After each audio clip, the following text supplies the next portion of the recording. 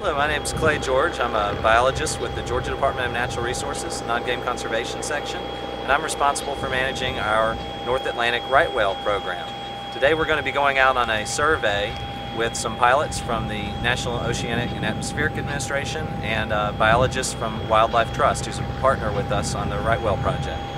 The point of the surveys today is we're going to go out and fly between shore and 30 miles offshore from Cumberland Island to Blackbeard Island, Georgia, and we're going to look for any right whales that we can find, whether those be right whales with calves, moms with calves, or just random individual right whales that are traveling around offshore. There are only about 400 right whales on the planet, so they're one of the most endangered mammals on the planet. And this area off the Georgia coast is the only known calving grounds for this species. Unfortunately, one of the primary causes of mortality in right whales is collisions with ships. So one of the points of the survey today is not only to document how many right whales are out there and monitor the population's health, but also to let ships know where any of the right whales are that we see, so that they can alter their routes and avoid collisions with right whales. Right whales are about 40 feet long. They can weigh up to 50 tons. So to put that in perspective, that's about the same size as a semi-truck and trailer. And when the calves are born, they're probably only about 12 feet long or so, and maybe a ton. And they'll grow to 3 or 4 times that big by the time they're ready to travel north. Right whales are big and round and black, and they have white patches on their heads called callosities, which are covered with little white crustaceans called cyamids or whale lice, and that's what allows us to identify each individual right whale. They have a really big fluke, and they have a flat back with no dorsal fin, and when they blow, their blow is V-shaped. So that's how, if you're out on the water and you see a V-shaped blow or a big flat back on a whale, that's almost certainly a right whale. Right whales were very abundant centuries ago, and they were the species that was most sought after by commercial whalers.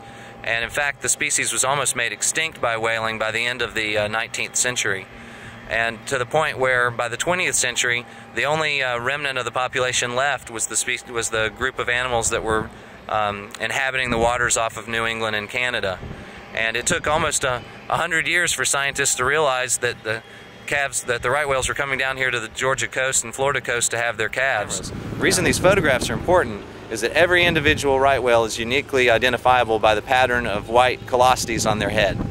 And so when we take the photos, we can go back into the lab after the flight is done and determine which individual right whales we've actually seen that day. That's how we know that we've seen 180 right whales this season. And so what we know now, after watching these animals from the air for decades now, is that each fall, the pregnant females travel down the Atlantic coast from the northeast and Canada, and they come down here and they have their calves, and they spend 4 months or so swimming around here in these warm, protected waters off the Georgia and northeast Florida coast, and they nurse their calves, and the calves get bigger. And then they, when the calf's big enough, they travel north back to waters off New England and Canada to feed. In fact, so the right whale surveys start in the 1st of December, and they go through the end of March. So we're basically right here at the end of the season.